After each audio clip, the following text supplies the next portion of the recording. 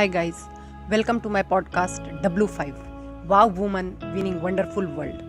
Friends, we study physics, chemistry, maths, we study law of attraction, dipole, trigonometry theorem and believe that we have to apply it in practical life, isn't it? And friends, applying what we have studied in practical life, we become so practical at one instance that we forget basics, that is theory of life. So what is theory of life? Basically, from parents' point of view, children are given birth to make them doctors and engineers. Who cares about making them human beings? Main prime focus should be sensitive, good human being. And from children's point of view, they are born to live a life. Who cares about quality life? But prime focus should be a quality life. So friends, till everything is smooth, none of us care about many questions, which is basically theory of life. And then if we think in adverse situation, we are having cliched questions. What is meaning of life? What is purpose of life? Why are we born? So answers to these questions from spiritual point of view, which is pillar of life, are: number 1, to complete the give and take account we have with various people. Number 2, to make spiritual progress with the final aim of merging into God and therefore getting out of cycle of birth and death. So ultimately, meaning of life is living with whatever we are destined by God. Destiny is when one has no control over life situation or event. As a rule of thumb, all major events in life, such as birth of the person, we marry the person, major accidents, major illness and death are predestined. That is, it is chosen for us based on destiny we are born with. So guys, our today's Wow Woman was given birth by God for a greater and bigger cause. One can understand others' suffering more deeply when one goes through situation. But then, in spite of everything destined, God leaves some space for your karmas in this life to define destiny of your next life. And this space, if filled properly, is purpose of your life, and this is for what you are born. So our today's Wow Woman is a woman whose name only defines that she was to inculcate knowledge in others, and she is incarnation of Ma Saraswati. So friends, round of applause for our today's Wow Woman, Vidhya Y, who is blind from her birth, but is today a blind entrepreneur who has lightened the lives of thousands of visually impaired kids and has built their future in STEM, that is science, maths and technology. Really a hero for all those who understand her journey, because her journey with so much odds was not easy, but she made it, not only for her but for so many. Being blind never dozed the fire within Vidya, who always found joy in learning science, mathematics and technology. Growing up, she was told that subjects like science and mathematics would be difficult to pursue due to her disability. But she never wanted to compromise on her interests and was always ready to go the extra mile to achieve her dreams. Children who have disabilities like her are not encouraged to pursue science. Instead, people suggest they opt for humanities or arts. It is mainly because there is not a well-designed curriculum set for students who are blind to learn the subjects efficiently. While a successful entrepreneur today, her journey was not always easy, as she had to fight heavy stigma. But today, she has beaten all odds to study science and empowered thousands of people with visual impairment through Vision Empower, a non-profit that offers effective learning in STEM courses to students with visual impairment. The turning point in her life. Vidya, who was born blind, hails from Thirumagodnahalli, located on the outskirts of Bengaluru. She was living in a small village, and this made it even more difficult for her parents to raise a blind child, coupled with limited resources and facilities, as well as massive stigma. While growing up, people considered her different from others. It was very difficult for her to cope up with all this. Even though her parents didn't know how to go about raising her, but they wanted her to get a good and quality education. After completing her early education at a vocational training center near her village, she joined a formal blind school in Bengaluru. She did her schooling there from class 2 to class 7.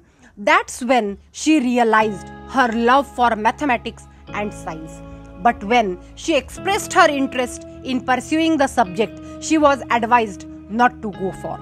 For students with visual impairments, there is an option to choose alternate non-science subject after class 7. A majority opt for those, leaving just a few who go for science and maths. She recalls that her parents tried to enroll her in several reputed schools, but none wanted to admit her. She remembered she was crying in most of the interviews for school admissions. She was young and was not courageous enough to speak for herself, and her parents were also helpless. While she loved maths and science, she says it was not easy for her to study the subjects because of their visual nature. Coming from a blind school, she didn't know how to handle the situation. It was a very small school and she was an exception. So, she had to sit through all the classes completely clueless about what is being written or drawn on the board. In the initial days, she used to come back home and cry. So her parents decided to arrange a private tutor for her who would help her with the subjects after school. Eventually, things started working out and she slowly started improving in her studies. From class 8 till post-graduation, she hardly remembers sleeping well. She had to spend extra hours after school and college to understand the concepts and to keep up with others. In class 10, she scored really good marks and received a lot of media coverage for that. It was a turning point where everyone realized what she could really do. So after finishing her schooling, she joined a PUC where she took commerce with mathematics. Later, she opted for computer science for her graduation, which she remembers as one of the most challenging period in her education. It involved a lot of programming, diagrams, lab work, etc. But she didn't understand anything. But luckily, she found some volunteers from Canada who took classes for her after college via Zoom. It went on for 3 years and she did well in exams. Vidya then enrolled for her post-graduation in Digital Society Programming at IIT Bangalore and passed out in 2017 with a gold medal. During her course, she did an internship with Microsoft and it was an amazing experience for her. But after finishing the course, after getting the gold medal also, she was not able to find a job as nobody was ready to hire her. But God had something big for her. So she worked so hard and didn't want to compromise. She wanted to do something in her stream. That's when she started thinking of starting something on her own entrepreneurship. In 2017, Vidya launched Vision Empower with Amit Prakash, her professor at IIT, and Supriya Day, a research student at the institute. Vision Empower offers an accessible learning management platform to promote experiential learning of STEM subjects, computational thinking, and digital literacy, and also includes early childhood program. To promote STEM learning, she started by giving out textbooks to visually impaired children with diagrams they could understand by touching and feeling. The theory is in Braille and the diagram are in 2D, says Vidya. They provide these materials to students from class 4 to class 6, but now they have expanded to include kids from class 1 to class 10. Another initiative is a teachers training program to learn new concepts and innovative tools. One of their biggest initiative is computational thinking, which is in partnership with Microsoft. It is a new method being used across the world, and it's a good time to start for people with visual impairment. It's a set of methods and practices for solving complex problems and presenting solutions in a way that a computer can also understand. For the digital literacy program, they have developed their own tools to teach the kids using different play-based methods. They have kids from across the country. Ever since the pandemic started, they have been doing the training sessions online.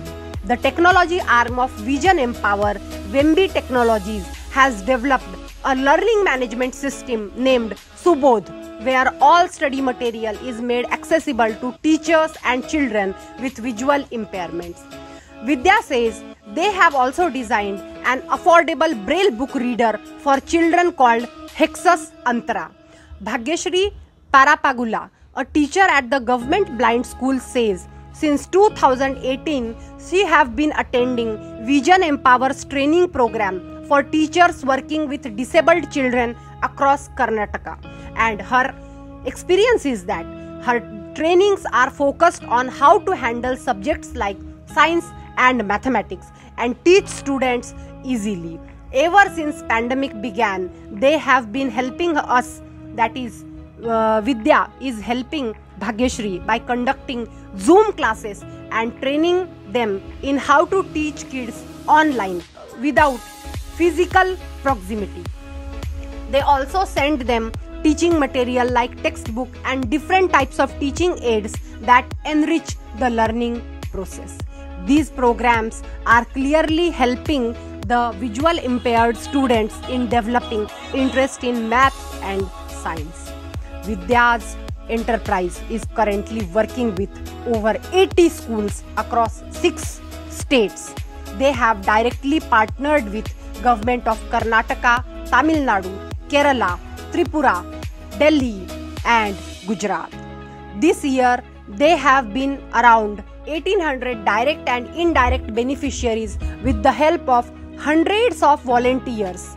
And this organization is mostly funded by corporations like Microsoft, Wipro, Electrobit India, Cognizant, as well as individual sponsors. Vidya had experienced a lot of challenges while growing up. The system has not changed much, where visually impaired children are still discouraged from taking up STEM subjects, science, maths and technology. But Vidya is firm, and her motto is also firm. She wants to help the visual impaired children, their parents and teachers to explore all opportunities and to create awareness in this regard. Really a wow woman. So this podcast is inspiration and motivation for all those who are physically and mentally fit. First, thank this universe for all this, and then take away that you are supposed to never give up when people are struggling with things that you have. कांच का टुकड़ा था मैं, तुमने मुझे हीरा बनाया, कैसे शुक्रिया अदा करूं तुम्हें जो मुझे जीना सिखाया। फर्क तो बस हमारे सोच का है, क्योंकि कठिनाइयां हमें कमजोर नहीं बल्कि मजबूत बनाने आती हैं। तो मिलेंगे कल नेक्स्ट वाव वुमन के साथ। Till then keep smiling, be happy, bye bye.